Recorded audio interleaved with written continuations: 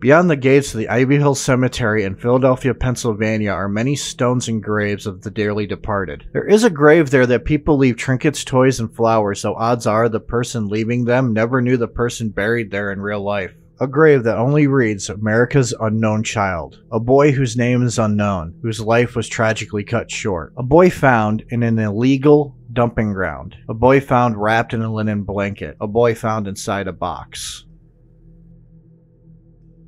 So unfortunately, the first time I heard of this case, it was from BuzzFeed Unsolved. But the one thing I hate is their constant joking, and I get it makes the mood light, but there's times that it's inappropriate.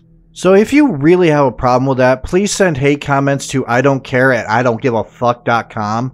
So let's hop in the TARDIS and go back to 1957. In February of that year, in the woods of Fox Chase, just north of Philadelphia, a young muskrat hunter named John, whose last name I'm not even going to attempt to pronounce, was checking his traps when he discovered a box for a bassinet. But inside the box wasn't a discarded baby bed, instead a naked body of a boy wrapped in a blanket. John decided not to report his findings because he didn't want his traps confiscated. Apparently, the area the box was found has a lot of traps and illegal hunting because several days later, a college student named Frederick J. Bananas saw a rabbit and decided to save Thumper from one of the traps. Also, apparently, people back then feared the police as much as they do now because Frederick also didn't really want to report the body to the police but ended up doing so anyways. Look, I get being wary of cops, but let's face it, dead body of a boy. Even if you just looked and saw the body, you should report it. The police on the scene had hoped to identify the boy pretty fast, but that turned out to be wishful thinking. The boy was between 3 and 7 years old. He was malnourished, dirty, and thin. His hair was matted and looked as though he had just gotten a haircut. And because there are sensitive people watching this probably, here's a video of a kitty before I go further in. This is their new toy. Oh, hi Reese. You can't see Roden playing with it. You're blocking brother. Oh, there, I think Reese got it.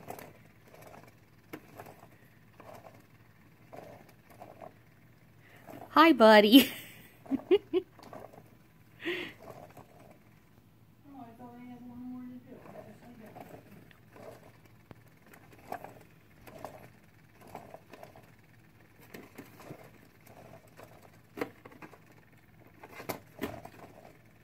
Let the kitties remind you there's good in the world, because this is gonna get a bit more fucked up.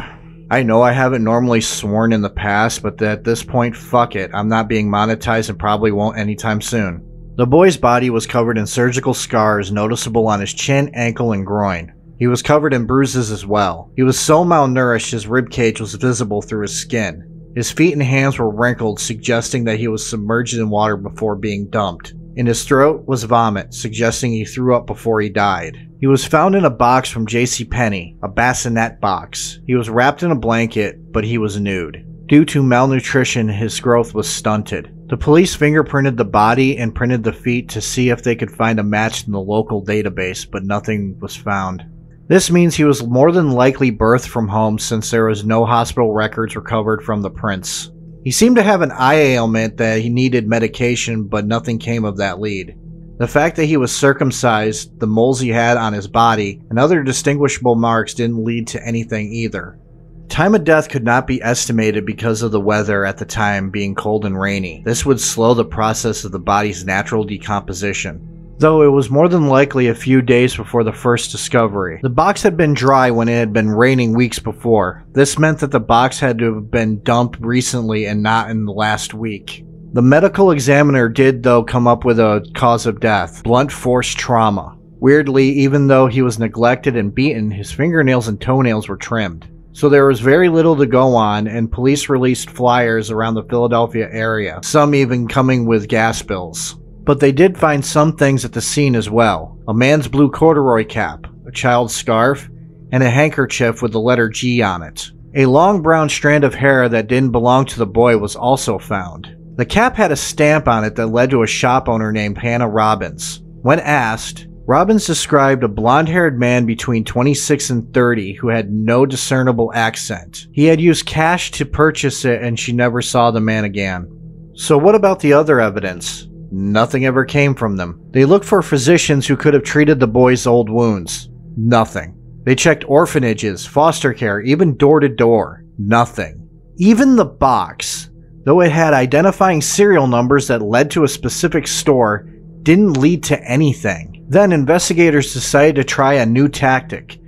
They had a drawing of the boy dressed as a girl done, with the scarring on the genitals and the hastily done haircut, as well as the eyebrows seemingly stylized. The thought was that the boy was presented as a girl in public, and nothing came out of it. There are more scenarios people tried, but let's just say nothing came out of it, because the boy is still unknown to this day, and if there was a break, we would have found out his name, and then maybe those would be worth talking about. But because this was a lot of heartbreak and sadness, let's take a moment to remember there's good in the world, so here's a video of a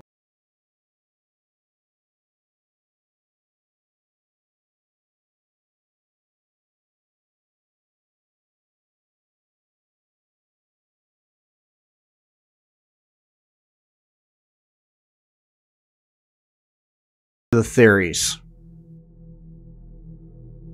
The first theory is kinda wild in a way. In 1960, a man named Remington Barstow contacted a psychic about the case. The psychic told him to go to a particular address. This address happened to be a foster home run by Arthur and Catherine Nicoletti, as well as Catherine's daughter Anna Nagel. He found there similar bassinets that came in the box the boy was found in, and blankets similar to the one the boy was wrapped in. Barstow developed a theory that the child was Anna's and that he was disposed of so Anna wouldn't be labeled as an unwed mother. This is circumstantial, but later Arthur would marry Anna Nagel, so that is weird.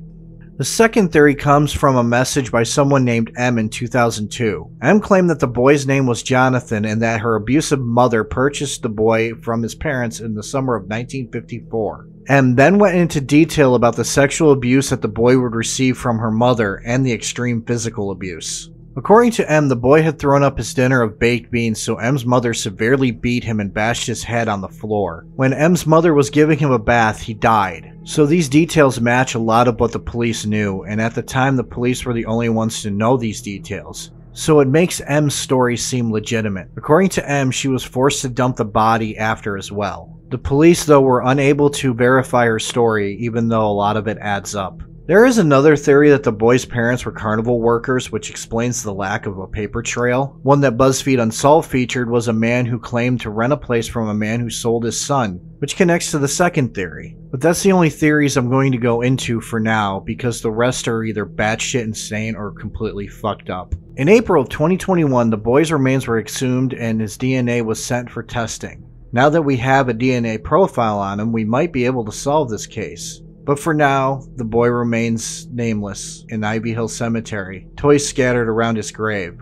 One day I feel he will be identified, and one day we will have a name for the boy in the box.